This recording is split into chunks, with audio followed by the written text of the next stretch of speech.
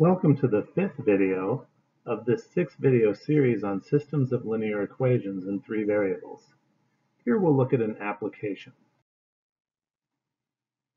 Here's an example. Read this as it appears on your screen.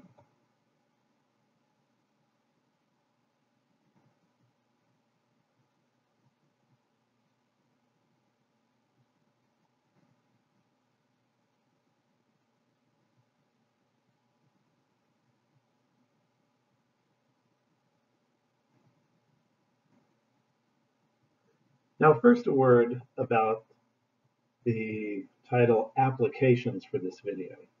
An application is generally a way that we could apply math to real life, and there are tons of examples at a much higher level in science that show an amazing way that mathematics applies to real life. But at the medium level of mathematics, which is kind of where we are in this video, we're not at the top levels yet, the examples that we have to look at in order to practice using the algebra seem really silly. If Bob, Jim, and Sally were cousins and you wanted to know how old Sally was, I suppose you could just ask her parents or text somebody. So I don't want this example to make the point that, oh, look at these great things you could use math for in real life, because that's ridiculous. But practicing algebra and mathematics on silly problems like this gets you ready for the more complicated scientific applications that you may one day have to do. That being said, let's find out how old Sally is. When I'm given a problem like this, I like to create variables to represent the people. So I could use J for Jim, B for Bob, and S for Sally, or to be consistent with this video series, I could let X be Bob's age, Y be Jim's age, and Z be Sally's age. It doesn't matter what letters we choose, so I'm going to choose X, Y, and Z for no particular reason, other than that's the kind of problems that we're solving lately. What I want to do now is I want to make an equation out of every fact that is given to me in these problems. Well, almost every fact. I can't make an equation out of the fact that the three of them are cousins. But I can make an equation out of this fact. Read it to yourself one more time.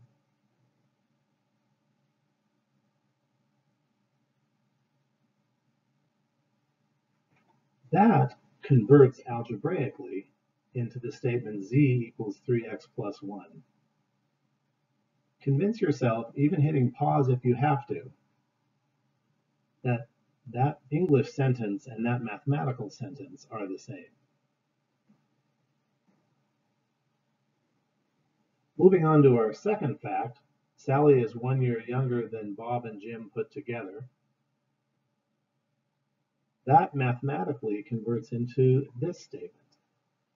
Convince yourself, hitting pause if you need to, that the English and mathematical sentences presented there are the same.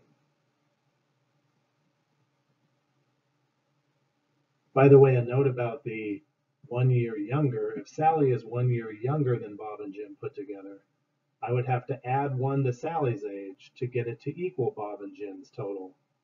That's the logic on that equation. And here's our third fact. The sum of their ages is 33. That's pretty easy to convert to math. X plus Y plus Z equals 33. But when you're given a, quote, real life situation, you want to convert into equations using variables that you created. Notice there's no X, Y, or Z in this problem at all. We created those variables as a way of translating English sentences into math sentences. Okay. Now, one key in solving applications like this is once you created your system of equations with the variables that you also created, take your brain out of the, quote, real life problem. Once you've created that system, you don't want to think about Bob, Sally, or Jim You just want to focus on the mathematics, and that's what we're going to do now. Now, how do you solve this system of equations for x, y, and z? Well, for that, you could go back to video 2 or 3 or 4. I'm going to use the techniques of video 2, substitution. So I'm going to solve any equation for any variable. You may recall this from video 2 if you saw that. Well, we already have an equation solved for z, so I'll use that. Next, in the process of substitution, you want to substitute that result into the other 2 equations. And by other 2, I mean the 2 that we haven't used yet. Notice each of these equations has a z in it. I'm going to replace each z with a 3x plus 1. And now we have a very messy system here, but notice there are no z's in this bottom 2 lines creating a system of equations. And so if I can clean these up algebraically, I'll have a 2-variable system that I can solve rather easily. So this equation cleans up into 2x plus 2 equals y. If you'd like to hit pause and analyze the details, there they are.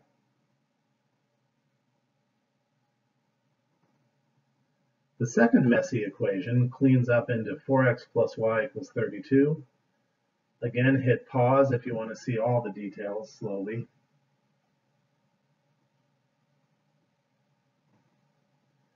And what we have now is a 2-variable system of equations that we can focus on as if it were a brand new math problem. So I'm going to solve that system next. I think to solve this system, I'm going to use substitution again, because notice the top equation tells me an expression for y. Read backwards, it says y equals 2x plus 2. So I'm going to take my second equation, the one I'm not using in my equation solved for a single variable, and replace y with 2x plus 2. And now I have a single equation in one variable that I can solve for x. It turns out x ends up being 5. If you'd like to see every nitty-gritty detail, hit pause and examine that.